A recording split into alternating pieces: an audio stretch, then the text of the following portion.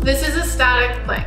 We're first going to start on the knees. Your hips should be tucked under. Tuck your tail if you had one. Contract your glutes and pull your abdominal muscles in. You're going to keep your shoulders down away from your ears. Your elbows should be directly under your shoulders and your palms should be facing up towards the ceiling. You're going to drive your elbows towards your knees, engaging that serratus anterior. Your mid-back should be nice and relaxed.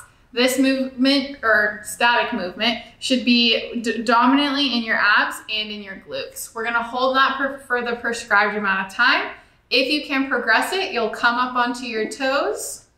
Again, making sure your hips are tucked, glutes are contracted, and abdominals are pulled in. We don't wanna see our glutes up towards the ceiling, and we definitely don't want our low back sagging, okay? Make sure you're coming to a nice tucked neutral position. And just hold that for the prescribed amount of time.